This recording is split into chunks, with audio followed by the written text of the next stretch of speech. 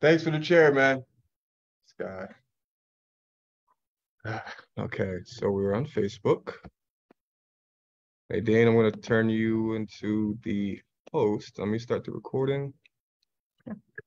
Record to our cloud.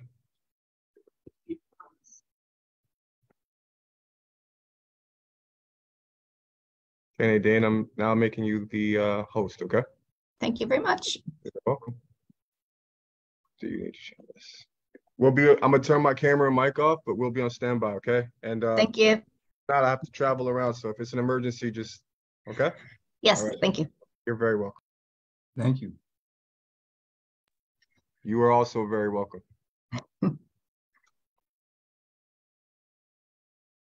Welcome, everybody. We're going to get started at 1 o'clock, so just 4 minutes. So bear with us and we'll start at 1 o'clock.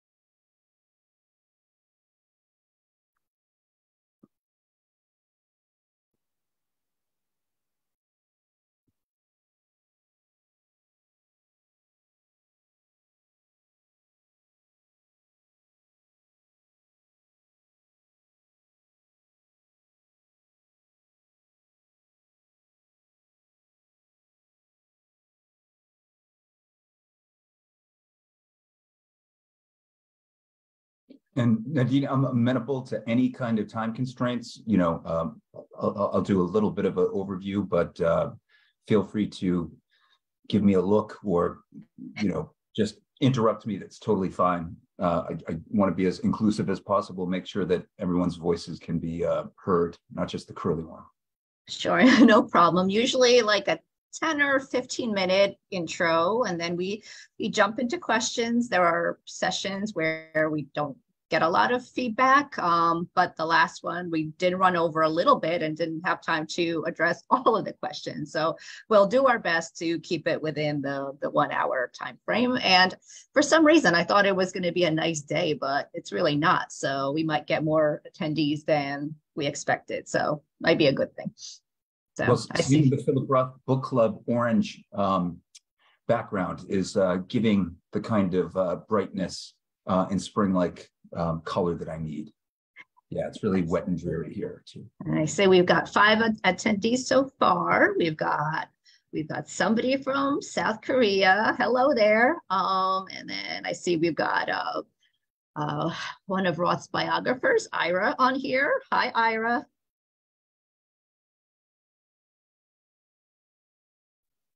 How are you, Ira?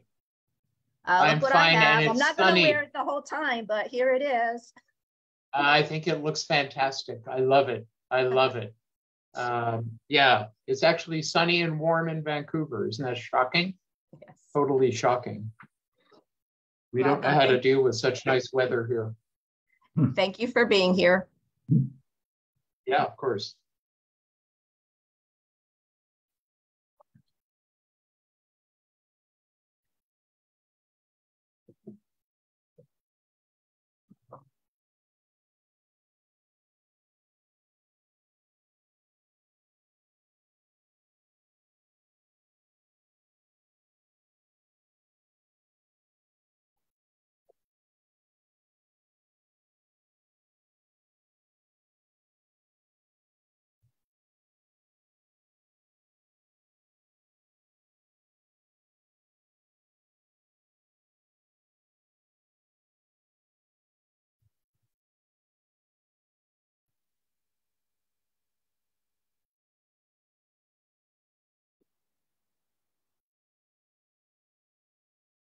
Hello, everybody. Thank you for joining us today for a Zoom discussion of Nemesis. I'm Nadine, the Philip Roth Personal Library Librarian at the Newark Public Library, and I look forward to learning more about this work. Please feel free to type a question into the chat box or a comment or into the Q&A, and we'll get to them later on in the program. And please note that if you're using the chat, please do send the message to all panelists and all participants so everybody can see your question. Once we get into the question segment of the program, you can also raise your hand and I will unmute you in the order that I see your hand raised. We will try to get as many questions as possible within the 1 hour time frame of this book club. It's possible I might not get to all of your questions. And this webinar is also being recorded. Please note that Nemesis was Roth's last novel, and we're discussing it just 2 days before the anniversary of his death. And we did have a program about Nemesis and COVID a few years ago, and you can find that on the Philip Roth Personal Library YouTube page, which you can find off of the Philip Roth Personal Library website. Our host today is Jon Curley, poet, critic, and teacher in the Humanities and Social Sciences Department at the New Jersey Institute of Technology. He teaches a popular literature seminar called Newark Narratives, for which Philip Roth serves as a radiant cornerstone. I've gotten to know Jon because he brings his students to the Philip Roth Personal Library, and in fact, we had several classes visit us last semester. And one student was so inspired, she actually created a 3D model of the Newark Public Library, and that is now on display in the lobby of the Newark Public Library in the back as you walk through the lobby into the LGBTQ room. So if you're ever stopping by the library, please do take a look at that because it's lovely.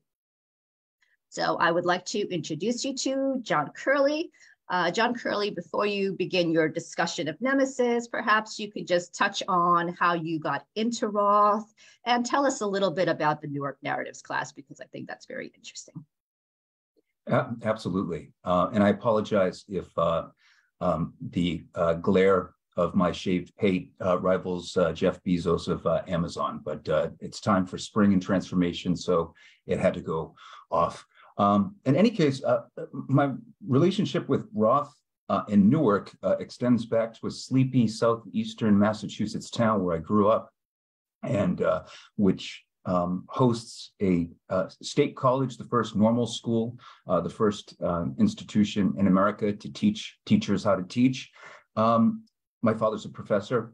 I was born with a passionate love of learning and books, but I didn't really have much in the way of a public school education that was really credible to call it an education. As a matter of fact, the town that I live in, Bridgewater, Massachusetts, oftentimes there's talk that the high school is going to lose its accreditation. So at a fairly early age, I decided, some people self-medicate, I decided to self-educate. And it wasn't Roth, but really in some ways his nemesis that I discovered while going through the stacks. I was trying to, as a teenager, 13 years old, I was basically trying to get a textbook learning in all the disciplines, probably not the most ideal form of learning for some, but basically, you know, A through Z, anthropology, zoology, and poetry was part of that, of course. I didn't think that poetry would be much in the way of my life. Didn't think that I would read it much, didn't think I would write it and become a poet. But I remember looking through a work by someone named Leroy Jones, and the title of the book was called The Dead Lecturer, and I felt that he was snarling directly at me, and so I read a few of these poems, didn't quite understand the title of the volume, Dead Lecturer, and didn't really understand all that I was reading, but as T.S. Eliot opined, that you know, sometimes poems and words can communicate before they're understood, and that was certainly the case with Leroy Jones. And I remember making it a point to see where these poems were coming from, and they were from a mid-sized industrial city in New Jersey called Newark, and I never knew I'd have a connection specifically with Newark, but it was definitely on the mental map. Years later, Amiri Baraka became a mentor of mine. And Roth became a spiritual advisor over the years. My background is in Irish studies, specifically Northern Irish studies, poetry of the Troubles. But I delved into Roth even prior to beginning to teach in Newark. And this seminar that Nadine was mentioning was in part formulated with Amiri Baraka on the campus of New Jersey Institute of Technology. I told them that I was going to adopt this then in print book, the Leroy Jones Amiri Baraka Reader, and I was going to devote an entire class all to his work. And Amiri said to me, it's like, no, you can't make it just about me. Newark has many artists. There are many stories to be told. You have to tell those stories. So Newark Stories didn't sound like a worthwhile senior literature seminar, but Newark Narratives did. And so I had an avid interest in Newark and its history, literary and otherwise anyway. But this is a class that was in some ways designed by Amiri Baraka in conversation with him, 3 conversations just 3 months before he passed away. But it was also born of indignation. And since I'm named after Jonathan Swift, I guess I could call that savage indignation. But at the time I was living in Newark, I was teaching at New Jersey Institute of Technology, where I continue to teach. And this class was born of a great indignation. I had come from spending a Fulbright year in Ireland and Northern Ireland, specifically Derry. Please don't call it Londonderry. And I felt in some ways that the disposition of so many of my colleagues and students seemed to be a kind of colonial mentality. Was NJIT, was its campus a garrison? It seemed that I'd have students 4 or 5 years educating on site and yet never stepped off campus, knew nothing about Newark, a lot of just, negative, toxic stereotypes about the city and its citizens. Colleagues would tell me when I first moved to Newark, John, I know that you're an intensive walker, just be careful, as they get into their Volvos and drive off to Maplewood or some other leafy New Jersey suburb. So in some ways, this class was born out of a kind of frustration. Most of my students are outstanding at NJIT. I think a lot of them self-identify as so-called STEM students. NJIT is the largest New Jersey polytechnical institute, but I try to engage students and tell them that they don't have to be just this or that. They can be this and this and this and this. And, I tell them, and this is true, I got my graduate degrees in one field just because I couldn't graze in all the fields, but I've never, ever compartmentalized myself. Again, that's sectarian thinking, going back to the colonies of Northern Ireland and whatnot. So the cornerstones of my class are Philip Roth and Amiri Baraka, with many other artists, including documentary filmmakers, the Buongiornos, who have a searing trilogy, the R trilogy, dedicated to Newark.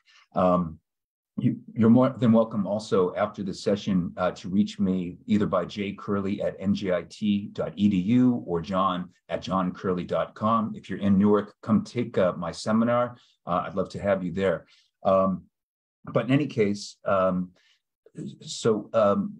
American Pastoral had been the cornerstone for this class. And then maybe about 4 years ago, I added Nemesis. And before I did that, so just before the pandemic, maybe a year and a half before the pandemic, I put Nemesis onto the syllabus, into the curriculum. And I told the last class that took the Newark Narratives class, Sans Nemesis, that it would be one of the most devastating, sad stories that they would ever read in their lifetime. And one of the students who had graduated came back to campus.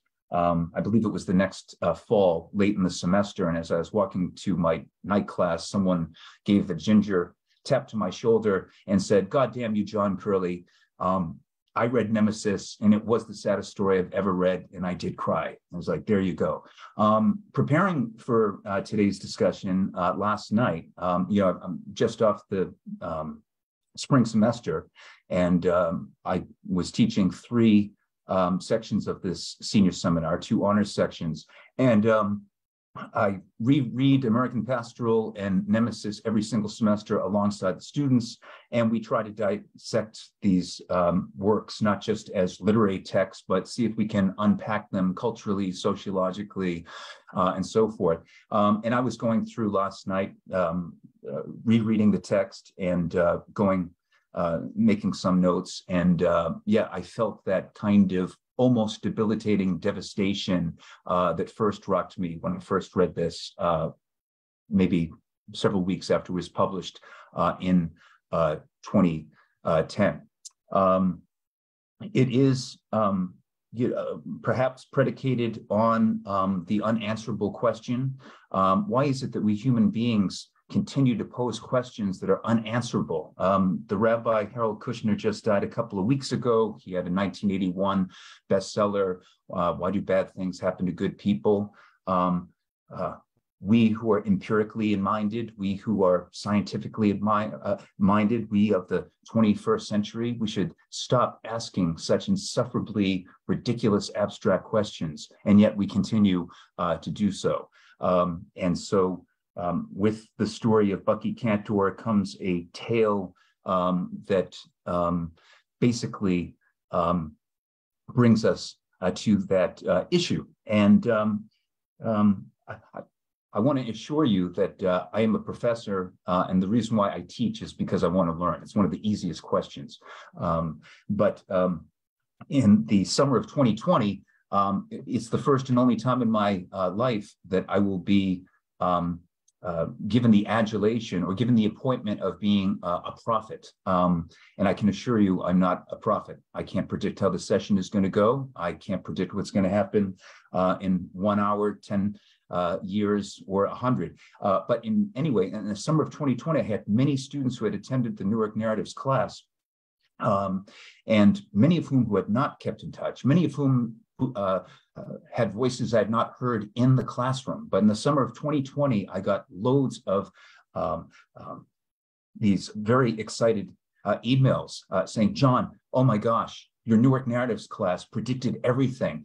Here we are stuck in this pandemic, and all of a sudden I'm back in Newark in 1944, and it's the outbreak of poliomyelitis. And all of a sudden we hear with Black Lives Matter, and you taught us about Black nationalism and the Black Power movement and Amiri Baraka. It's like, you called it, you predicted it all. And it just goes to prove that history repeats itself. And I enjoyed the compliment, but I had to disabuse themselves of 2 notions. 1, that I'm a prophet, and 2, that history repeats itself. Those kind of reflexive kind of stances don't allow us to be critical creatures and really see what are the correspondences and what are some of the dissimilarities as we human beings make patterns across the horizon of our heritage and our destiny.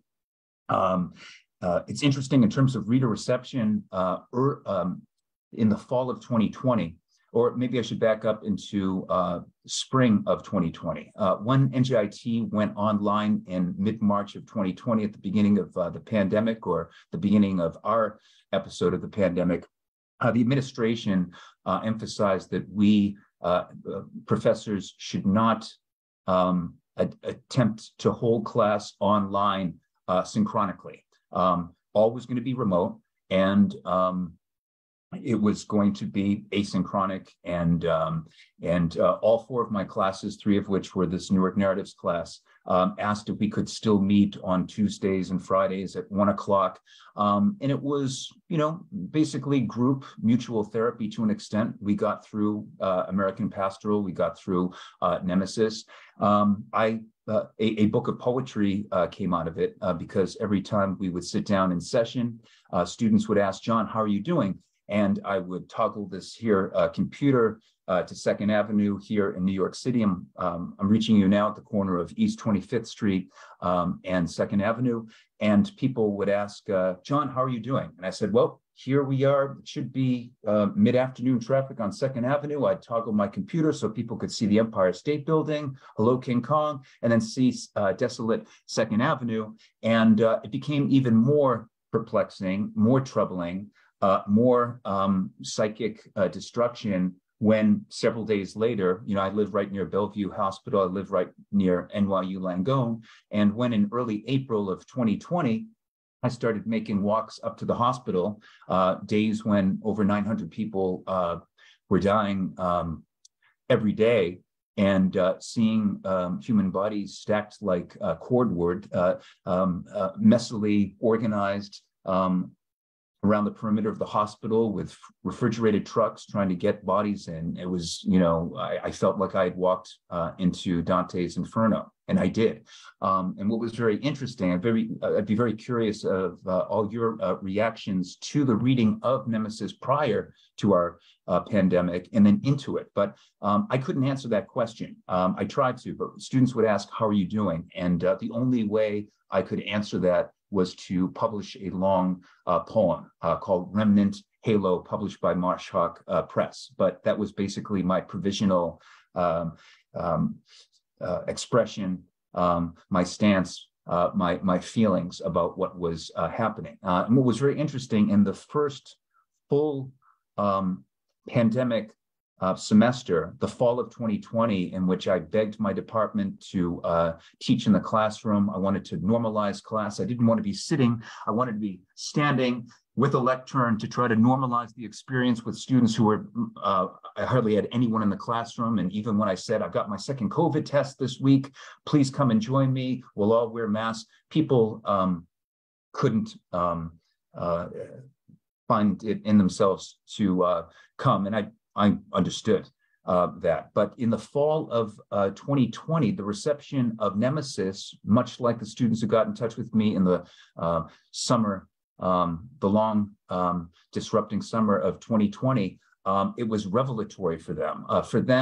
The experience of Bucky Cantor and all these poor young people in Newark in 1944, there was a historical bridge that was crossed, and also a kind of empathy and sympathy that crystallized with my students. They could see themselves within the text, and they found that it was nurturing and enhancing. Well, by the next semester, students in that crop of classes, the majority of them said, I can't read this. It is triggering, Jon, and I just can't get through it. And I understood, of course, both reactions.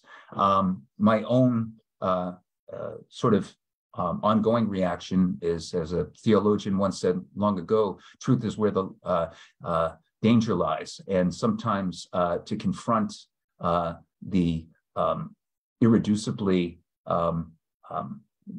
discomforting, disturbing, devastating, whether through literature or through our lives, maybe that is of a fundamental importance. Sometimes we can't avert our eyes. Sometimes we have to pull our own collars closer to whatever is occurring. But I'd be very curious how, and again, I can come back in, but I'm very curious how people situate themselves with this text. I also very curious, from a not just a sociological level, but a literary one. It's written in 2010. It's the last Philip Roth book, as Nadine was mentioning. One could maybe theorize, a la Frank Kermode or Edward Said, to well-known literary critics, that this is late style. We see it, I guess Adorno also mentions late style. We see it in Beethoven, or do we? We see it in Yeats. These Nemesis novels, Indignation, Everyman, The Humbling, and Nemesis are all shorter works. The style is even truncated to a certain extent. Does this indicate a certain kind of stylistic decision? This is also in some way the endpoint, certainly not the epitaph, but the endpoint of Philip Roth's career. A person who was given vigorously to deny any kind of religious belief, and certainly Arnie Mesikoff meeting Bucky Cantor many years later in downtown Newark, certainly in some ways encircles that kind of mentality. But this is also riven through with notions of the theological and also notions the absurd. But I'm very curious how people construe this novel in the legacy of Roth's, overarching oeuvre. I also asked my students, how do you think Philip Roth, who sadly passed away, as you know, 8 years ago this coming Monday, how would Philip Roth have written this in the face of COVID-19? American Pastoral, how would that be written if not in 1995, 1996, but in 2016, 2018, 2019? Again, these are questions we have to pose, but we can't get answers, but we can definitely maybe get provisional stances. And that said, to also drum up support for the Newark Public Library and its wealth of materials, talk about therapy and also radical education. I was sitting at this very chair on this very computer in June, I think it was June 12th of 2020, and took in that conversation with a medical doctor and a few other panelists about Nemesis. And that was definitely a session for me to learn. It was also a session for me to cope. And I'm still coping, and perhaps maybe it's geographical, being near so many hospitals that were devastated by this virus. But for me, I'm happy that most of the world has been able to achieve some kind of, if not stasis, some security in this, is it the post-pandemic world? But part of me is still kind of traumatized. And when I see that there's a kind of normalcy, some sort of return to the pre-2020 world, I'm both grateful and I'm also a little bit disturbed. But anyway. Oh, and that's a great, Edward, how would Roth have approached the plot against America if he was writing in 2016 or January 6th, or how about January 7th, 2021?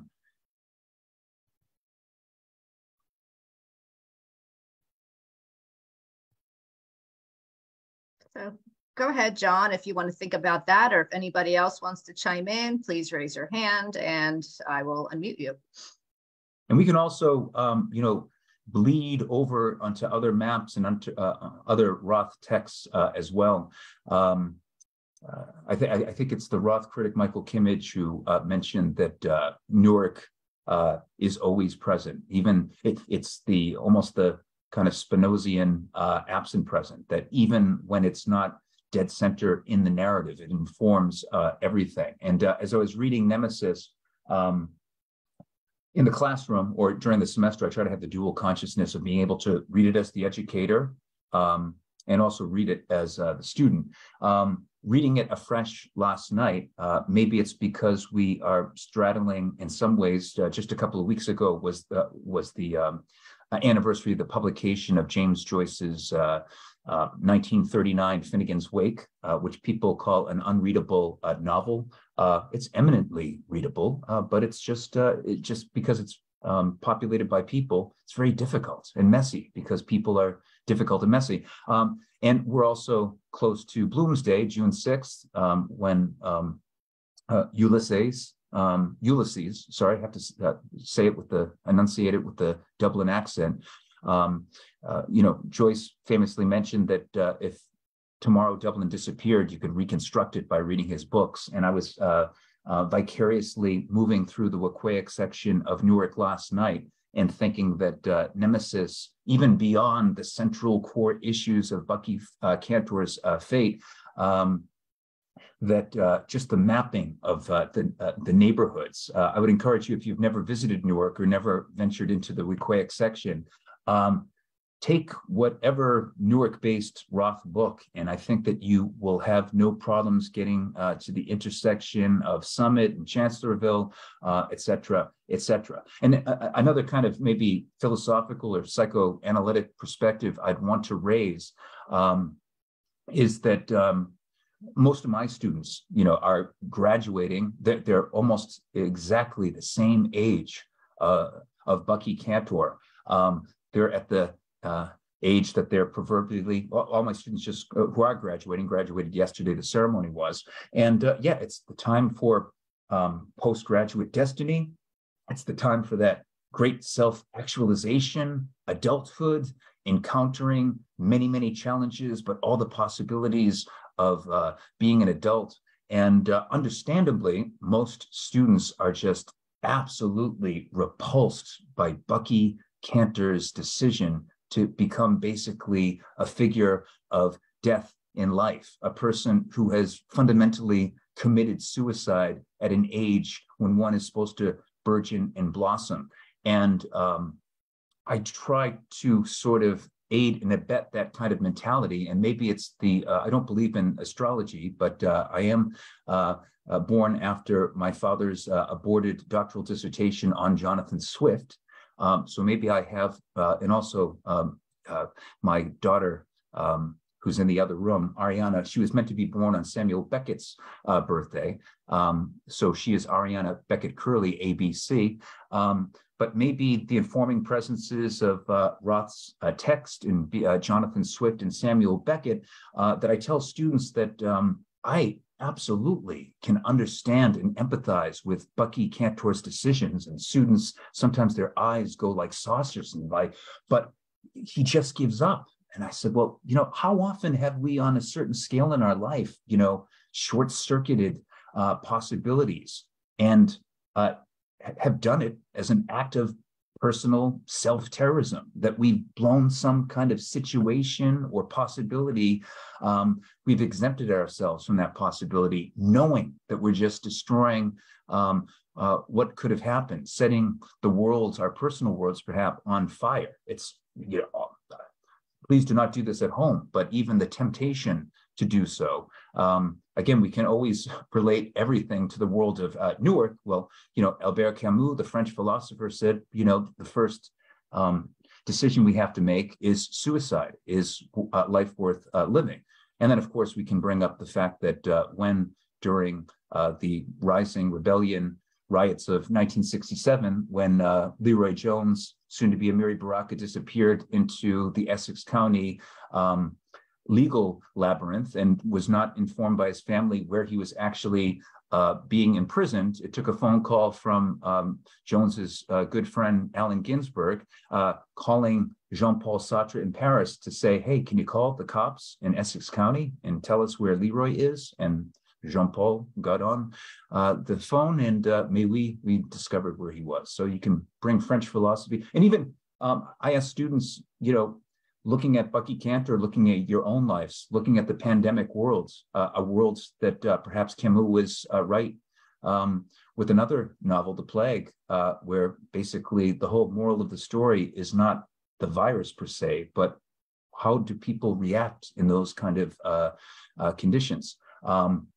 And I never want to clip the wings of my soaring, graduates, but we start to talk, looking at Bucky Cantor, looking at Seymour Sweet-Levov.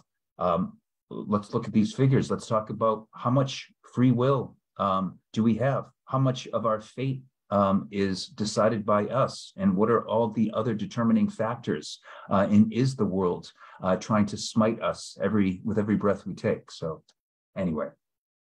Would love to hear people's... Let me read the comment from Rick. Salman Rushdie gave one of the first Philip Roth talks at the Newark Public Library. Half of his talk was literary, and the other half talked about how prescient Plot Against America was and the importance of voting against Trump. Absolutely. And my parents, when I was a teenager and I was prone to wear my hair like this, I just shaved it off recently. But I saw the epidemic, worse than a pandemic, but I saw the epidemic of white nationalism, neo-Nazism, white power movements here and there, infiltrating the local Boston music scene that I was involved with. And my parents used to ask me, it's like, John, why are you so obsessed with neo-Nazisms and anti-Semitism and white power? And it's, just all so displaced. I said, wait until the spotlights come up, because I said, it's there. I see it in my own musical scene. It is just like waiting to break down the gates, but it has been there. It is there now, and it will continue to be. I'm definitely not a fatalist. To quote one of Amiri Baraka's friends, James Baldwin, from the 2017 Oscar-winning documentary, I'm Not Your Negro, one of the most beautiful and brilliant quotations a human being has ever uttered. I can't be a pessimist because I'm alive. But The Plot Against America, I think, is an instructive guidebook to mid-20th century America. It's also the America of the now as well. Again, please feel free to raise your hand. I'll mute you if you have a question or a comment, or you can also type it in the chat. Let's see, Lawrence, the narrator of Nemesis, says about Bucky that a good ruined boy can't be salvaged. The book may be a psychological study of the good Jewish boy unprepared to confront the unrighteousness of life. And that comes from page 272. In my copy, this is my original copy. I have several copies, but this first book copy, the Book of Lamentations, I purchased at the Harvard Bookstore in Cambridge, Massachusetts, book hunting with my father. This copy of my book is riddled with stains, tear stains. And even reading that quotation last night, found me, as the Irish would say, in my cups. I've had a few students that I guess they have the, a certain kind of, the bulwarks of a kind of millennial sturdiness. I've had a few students after finishing this in class say, John, I don't know what you're talking about. I thought this was a really good story, but I didn't find it sad at all. Whereas, oftentimes when I'm commuting, snaking through the streets of Newark, and I find myself walking across Military Park and onto Broad Street, even though, again, it's only encoded within the book, and I don't read books to have them translate into my mind into world cinema.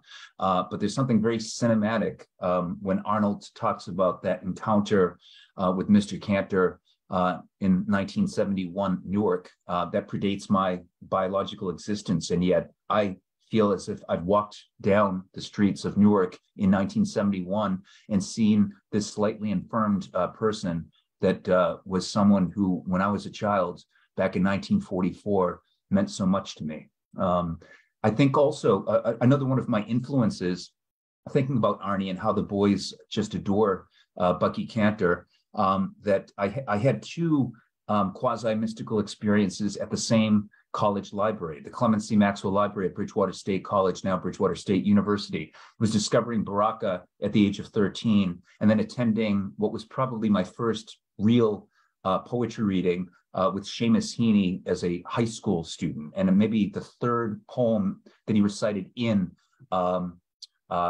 it felt like a mystical experience simply because it was almost a physiological effect. I felt as someone was putting their hand on my shoulder saying, this is part of your mission. But Heaney, like Roth, is able to charge the atmosphere, the commonplace, the quotidian, with the miraculous. And so ultimately, I find Nemesis simply because that final 5-page scene where Arnie recounts Bucky with the javelin, it's a book of lamentation, but it also strikes me a work of some kind of redemption, because no matter how much Bucky has self-suicided, and he's not just devastated his own life, but Marcia's, or how many of my students pronounce it, Marcia, which I think is very beautiful. But he has, woven a certain kind of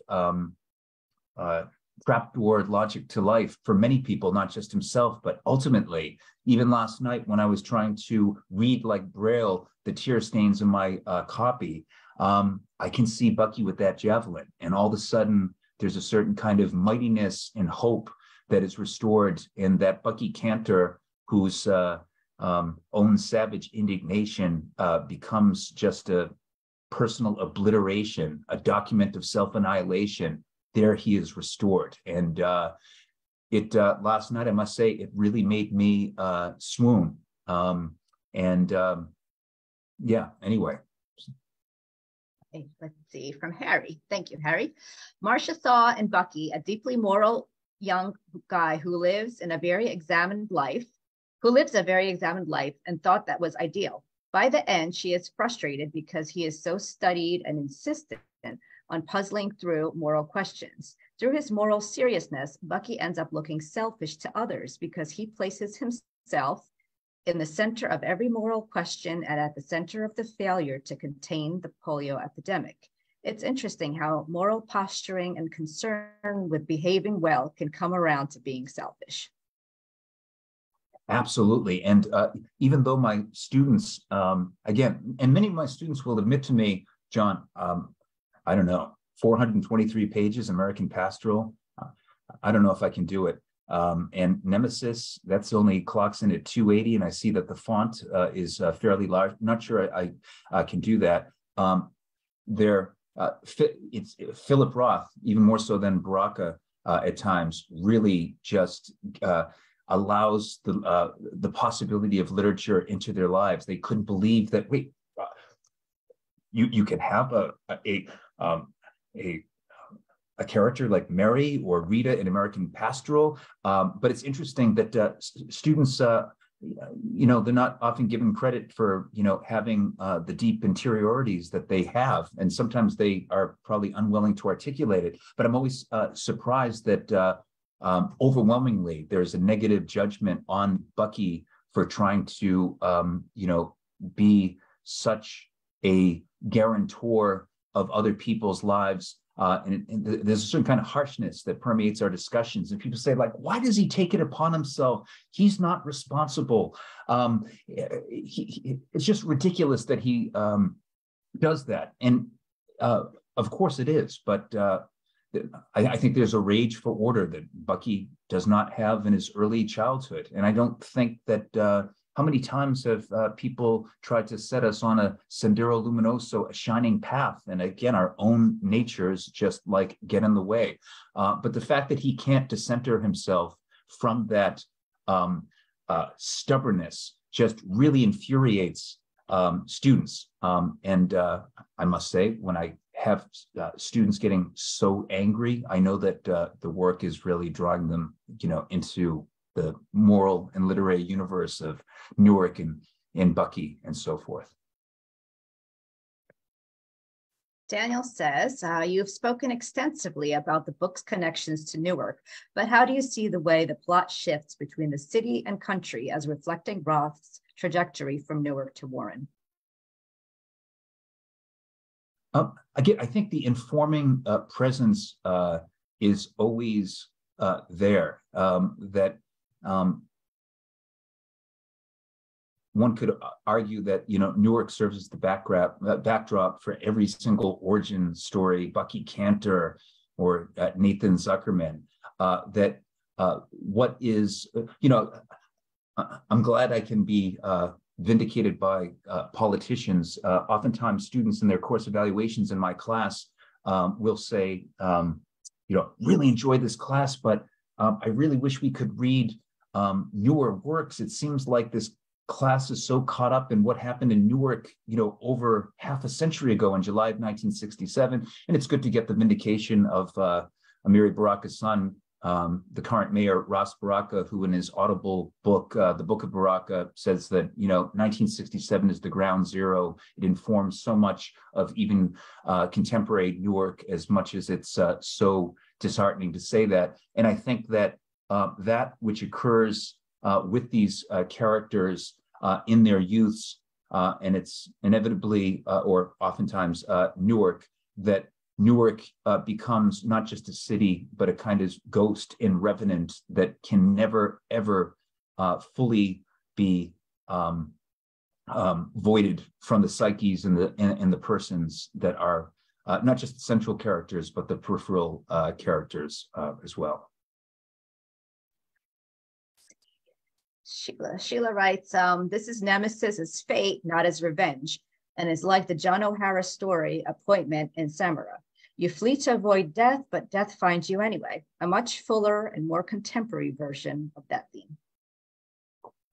Absolutely. And as my students soon point out, that Nemesis is a singularity in the title, but it's basically a Hydra-headed foil, because the Nemesis is not just the conception, Bucky's conception of God, which Arnie pinpoints as what Bucky thinks of as God is chance, and that phrase that basically casts its shadow over the entire text in all of our lives, the tyranny of contingency. We see that the Nemesis, it's Bucky, and it's polio, and it's happenstance, and it happens to be the geographical fault lines of Wequahic. But there's so many, and there's nemesis in the background. We have the Shoah, the Holocaust happening simultaneously, and rank anti-Semitism occurring in Newark, just as it's spanning itself across the world. So it seems like the enemy is multiple, and also again, we can sort of extrapolate from Bucky's confrontation with fate to just try to determine how we view ourselves, even when it comes to disease. So often, people will say like, oh, I gave the virus to my father. And this notion of like agency and transmission and contamination that, is, both literalized by the disease in Nemesis, but also finds its fundamental abstract achievement in basically contaminating, infecting Bucky's belief system, not just belief in the divine or chance, but in himself. I think it's an important life lesson. And I do not come from the literary school that looks for moral systems and belief systems in literature. I'm more with Oscar Wilde. There are no moral or immoral books. They're just good or bad books. And a lot of what I read is cold and reptilian in terms of its approach to life in literature. But I think that Roth is constantly bringing up, really fundamental questions that, again, can't be answered, but should serve even as cracked mirrors as we, try to reflect ourselves into our own lives and also project it. And I also want to point out that as I was processing Philip Roth's personal library, there are just so many books that he was using as research material for this particular novel. So he was just very precise, wanted to get all the facts right. So countless books on polio. So he read all about polio, and then so many different books about summer camps, even children's books about summer camp activities, sports, javelin throwing, diving, and even Native American lore. So this leads us into Lawrence's question. Lawrence, I can unmute you. You can ask it if you like. If you're there, go ahead.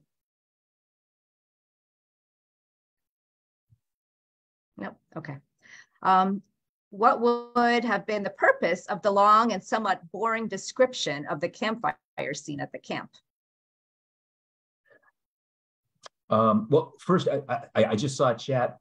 It seems like this Curley, this Whirly Curley, doesn't seem to be related to many other Curleys, but I saw there was a question whether I was related to someone here in money-making Manhattan, and I do not think so. But anyway, I think that again, I'm not going to try to intuit the Rothian intent, but it definitely for myself, I guess I'd call it a gift that I'm able to read a story over and over again, and yet still be astonished without the scale of that astonishment diminished by any kind of engagement over and over again. For example, American Pastoral, when I get to chapter 6 and I read, she had become a Jane. She become a Jane? She become a what? What is Mary Livoff doing here? So I would say in some ways that scene imparts a certain kind of reverie, and in some ways prevents the reader who is probably been theorizing what is the fate of this narrative, what is going to happen to Bucky Cantor, that all of a sudden we're in the Poconos, all of a sudden we have just all the youthful vitality, pace a virus that is making its way, and you just have a kind of tableau of sheer joy and bliss until the devastating, I've had several students that said like, geez, Jon, I think I'm going to have to go into therapy just jumping from section 2 to section 3. And all of a sudden you learn about what happened to Bucky. But yeah, so I think it's a kind of a setup. What I really admire about Philip Roth is that he can really manipulate, and in no cheap or mechanistic or schematic way, but he can really manipulate the reader. I tell students that when you meet Rita Corbin, one of many of Swede's foils in American Pastoral, I say to students, it's almost like the scene in Brian De Palma's 1976 adaptation of Stephen King's Carrie, where Sissy Spacek is on stage and all of a sudden the popular kids do that terrible prank and all of a sudden they die, and you as a viewer just can't help indulge that sick desire to see them die more quickly. Well, I say to students, when I meet Rita in American Pastoral, it's like I feel like I want to get out my piano wire and just go in back of her and just squeeze that neck. And then I just realized, like, this is horrid. All of my humanistic, Curley attitudes and values are going out the window. And I think that Roth is just expert in just being able to not only have you shift perspective and subjectivities along with the characters, seeing it from this angle, seeing it from that angle, seeing that from this abyss. But I think that, it gives, it even packs a greater propulsive punch into your psyche to just see all of that, that languished sort of nothing's happening. It reminds me in some ways of like the beginning of one of the greatest short stories. Let's go back to Jimmy Joyce, The Dead, that at the beginning, it's just like, okay, we're at a party, but hey, Jimmy, give me a story. What's happening? It just seems like we're just going through a story, through a party, and there's no definitive kind of plot line. Just like the beginning of Martin Scorsese's 1990 Goodfellas, where the camera just roams through an Italian social club of made men. It's like, okay, not sure where we are. And then all of a sudden, we are intensively in that kind of environment. And I think that is, in some ways, it's a setup to just the despairing final section. And again, I never find Roth to be cheap thrills or cheap tears. I would say that all of the tear stains in my volume are hard won, and I'm not one to go for gimmicks. Though that said, good writing is all about gimmicks. And I would encourage you, if you haven't spanned yourselves into reading other Roth novels, he's one of the few authors that's able to generate styles rather than, usually we like to come to the signature style. We that's how we choose so much of our, creative and non-creative worlds, is like the formula, the signature. We like that, but he's able to like multiply the signature Roth style. And I always start with American Pastoral and move to Nemesis, so students can just see the convoluted subjectivity of Zuckerman, and then move into this different kind of even sentence by sentence syntactical structure. I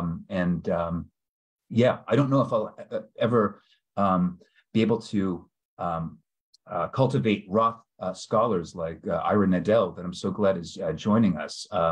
Yes, I am a dear fan, but I think that going back to Baldwin saying that, I've always known that I've achieved something if at least one reader reading my books has a changed consciousness, just even some slight shift, I know I've done something. And so with my classes, I do know that it's through the portal of Philip Roth in his Newark, in his art, that students have really changed their attitude to what literature is and what fiction is, and it brings us into great discussions of narratives. It's like, okay, if this book is all made up and it's just a fiction, what does that make you? Well, I'm alive. It's like, yes, but we're constantly cultivating stories. We are the notes that we tell ourselves and put within the envelope of our identity. And we think that it's secure and comprehensive and robust. And yes, it is. But I do not know the same Jon Curley that any of you people are perceiving right now. I'm probably not getting my story straight. The great Rothian character and scholar Nathan Zuckerman tells me it's all about getting people wrong. I'm getting myself wrong. I'm probably getting Roth wrong and Nemesis wrong and all your questions wrong. But at least I'm trying. Try again, fail better, Samuel Beckett tells me. Again, I hear so much about Philip Roth, like the humor and whatnot, but I think that he's no less relentless than Beckett, than Kafka. And I think that for me, the reckoning with those kind of authors, not awfuls, is oftentimes really painful, and it's often estranging oneself from one's, typical notions of identity or society or one's possibilities. But I think that, again, it's hard hitting.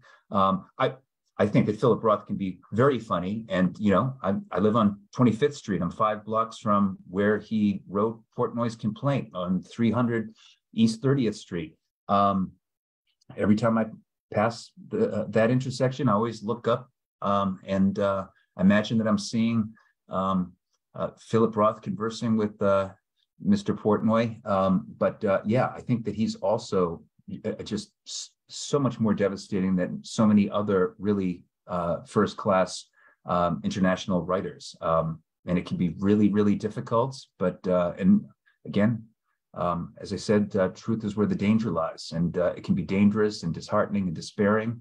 But we need our Roths, and we need our Bucky Cantors, and we need you as well. Next, we got Victor. Victor, if you just want to, mute. If you want to unmute yourself and ask. Am I unmuted? Oh, Go ahead. I'm so glad I wandered into the Newark Public Library and I found your wonderful Philip Roth room, and I found out about this session. I got to read Nemesis. But it was interesting that Bucky is turned off and rejects his own Jewish background and is turned off at the cemetery scene and rejects God. But then you have this whole thing at the summer camp with the Indian lore, what we would call today cultural appropriation. Mr. Blomback says you have to read these books. What's this whole thing about the Indian stuff, which seems to be decidedly not Indian? What's that all about? What do you think that's all about? I think it's childhood indulgences, and I think it's also in an interview with David Remnick of the New Yorker, he was talking about the human stain, but was mentioning how Coleman Silk, is fired from his academic position for using a racist slur. He meant ghost, but it was construed spook as a anti-Black epithet. And one finds out that, Coleman Silk, this so-called racist classics professor, is actually an African-American from Newark. But there's a meditation in the book about why not be whatever you want to be? We can call it appropriation, and at times it is, but just as it is with free speech and so many issues, hot button issues, that it may be perceived a context by context basis. And keep in mind, I'm the kind of person that as a child would always wander down to Plymouth, Massachusetts on Thanksgiving Day with my brother, hoping to build a time machine so we could get there just as the Mayflower was coming into the harbor, and we could beat back those Puritans and have the novelty of 2016 or 2020 that, my gosh, wow, this is the first time that the United States has ever elected a white male. It's always been an indigenous female. But yeah, so I think that appropriation is worn lightly. It is, of course, it could be deemed less than desirable, but I think that it's this kind of notion of being able to dissolve yourself like a lozenge into the American dream of becoming whatever. But I think it's true that he tends to, it seems like the Jewish culture is so alert and alive. Dr. Steinberg and so many people in the community, but Bucky, I think in some ways that the umbilical cord has been cut. There's a notion of like a lack of roots because of not having a mother that lived past childbirth, a father who was a thief and whatnot. So I think that he finds himself only having a very thin relationship to so much except responsibility, civic responsibility and moral responsibility, and a notion, perhaps too clear a notion as Arnie instructs, that he thinks that the staple piece of his identity is a notion of what God is or is not. Arnie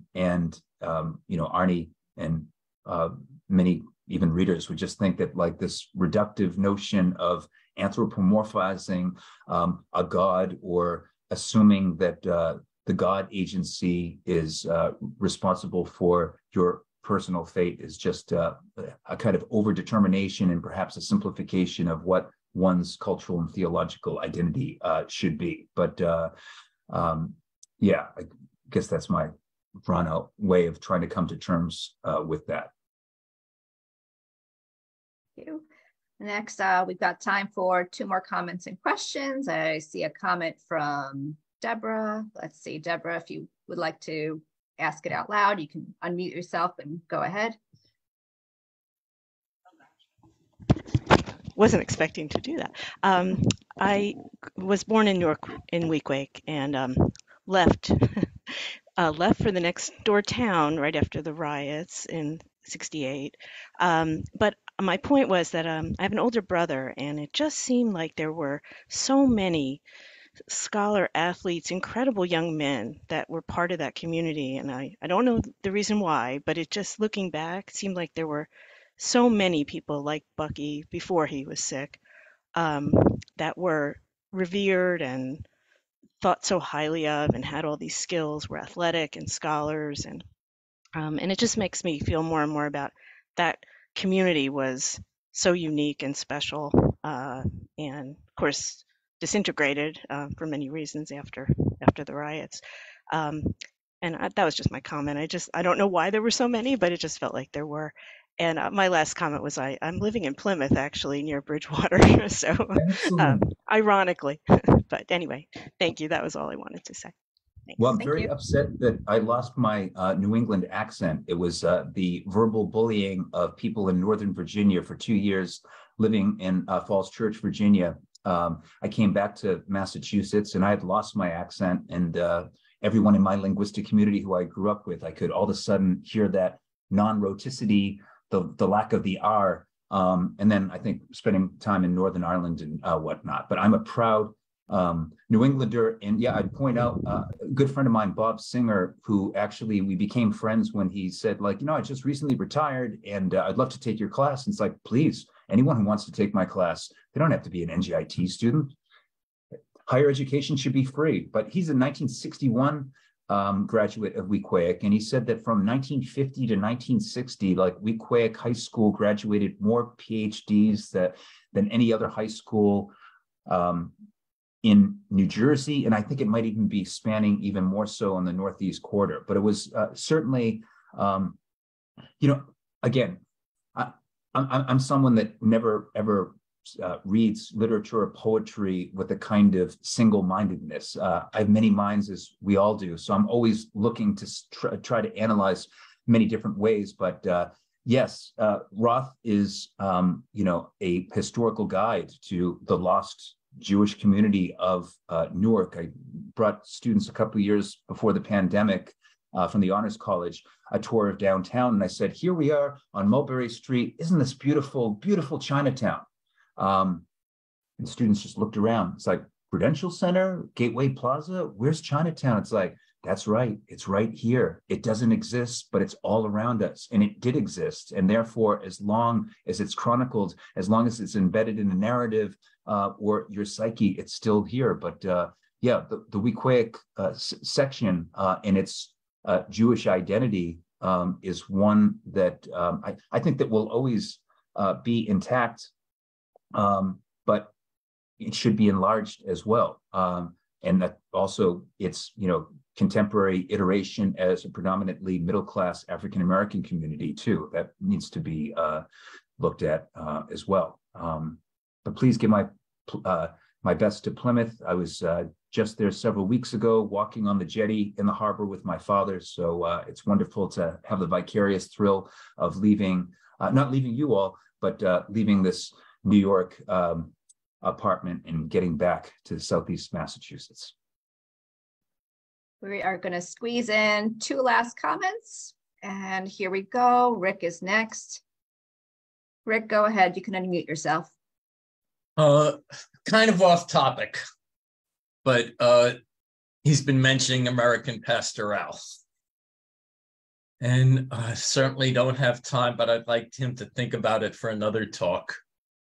As a former SDS activist in the 60s and early 70s, the American Pastoral happens to be my favorite Philip Roth book, but I have a concern that he portrayed in that book anti-war activists as terrorists, and I certainly wasn't. My friends and people I worked with weren't. And I'd be interested to hear people talk about that at some point. Well, Rick, thank you, Rick. I absolutely agree. And there was someone that was a member of SDS that did go into my father's classroom when he was trying to teach at Harvard University in, I think, 1968. And the student said to my father, who had taken a course with my father, "Tom Curley, stop teaching. The Vietnam War is happening and whatnot." My father said, "I have to teach." And he said, "When the revolution comes down, you'll be the first to be liquidated." My father wasn't liquidated. I am evidence of that. But they actually became friends. And I, knowing the history of SDS, I think that even the behavior of this former student of my father's is quite reductive and caricatural. And I've even met, some years ago, I met near Columbia a bartender who had been part of Weathermen. And I've also met in Northern Ireland Republican nationalists who, were very upset with innocent life being lost, but rather than having the kind of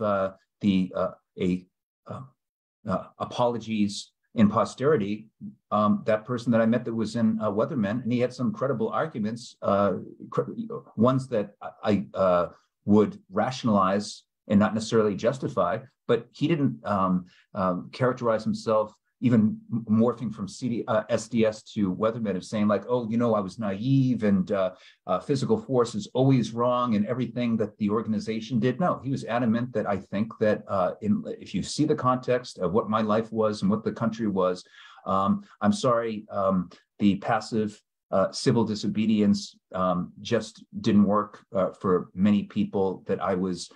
We try to push back against the Vietnam War, it becomes escalated. We get involved with civil rights, and we see that progress is almost nil. So are we going to allow this police state to just run their armored tanks across our bodies and our ideals? No way. And I thought that was refreshing that rather than, I saw Mark Rudd in the New York Times mention that like years ago, there was a townhouse in Greenwich Village that blew up. I wasn't there, but I knew about it. And I justify his position of saying I was wrong several decades ago, but I think that it'd be very reductive to say you, Rick, or many other folks that joined many of these activist groups were misguided or had psychological issues. It's noteworthy. I say to students that I once wrote a paper in graduate school that every single Hollywood film that has depicted the Irish Republican Army from The Devil's Own, Patriot Games, Blown Away, there's a few others, but there's always the equation of national liberation as being terrorism, as being a form of psychosis.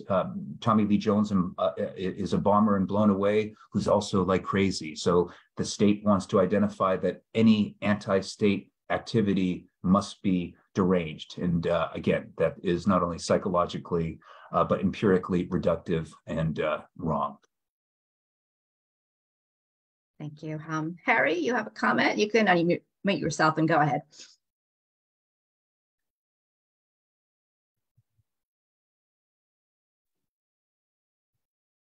Yes, so I noticed a couple of passages in the book when the public health officials in Newark are talking about how important it is to not panic and tell your kids it's all going to be fine and carry on life as usual.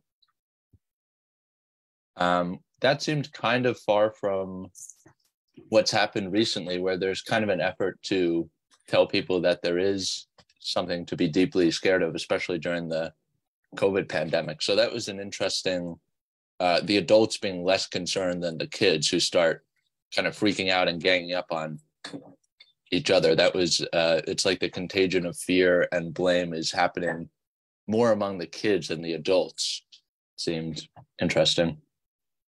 Yeah, it's a good point, Harry. And it's, yeah,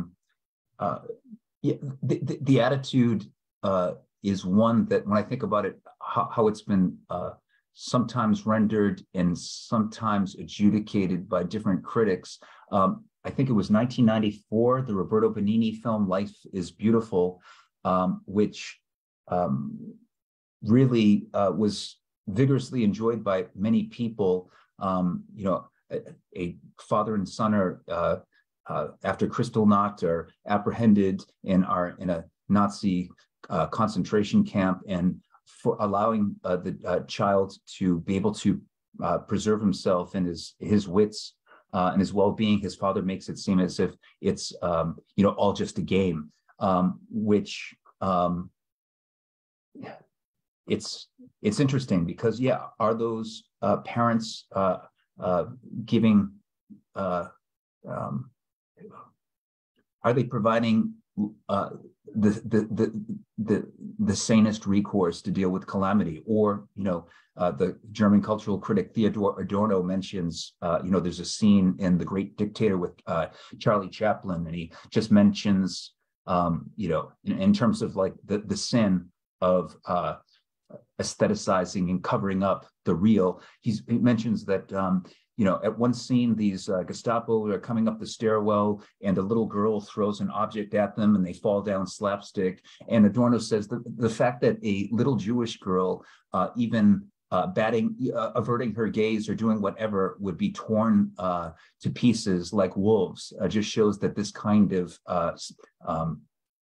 transmutation of the horrific historical record into something that is comical is just, you know, awful. I mean, he also said, you know, you cannot write poetry after Auschwitz, which is a shame that someone who knew the true powers of art would utter something again that is, I can rationalize, but disagree with all my soul. But yeah, whether it is even during a pandemic,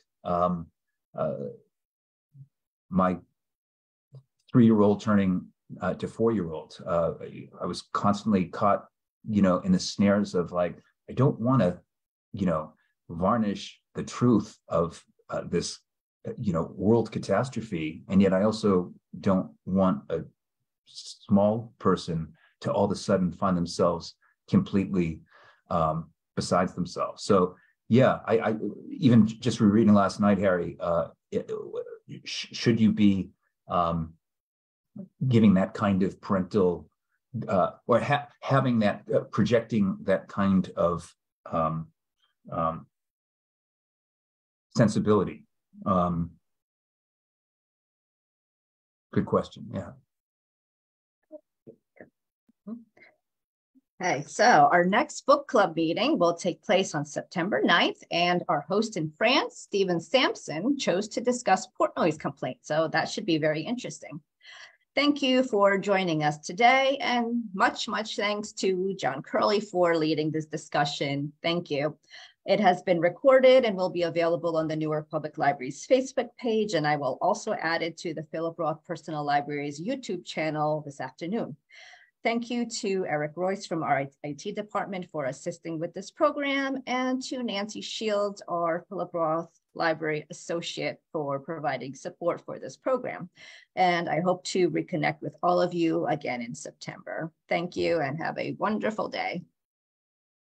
Nadine, thank you so much. And everyone, thank you for joining me on, at least in New York, this rainy, dreary day, but it's all about the new arc of Newark. And I'm really delighted and grateful for having this occasion of being with you. Thank you so much.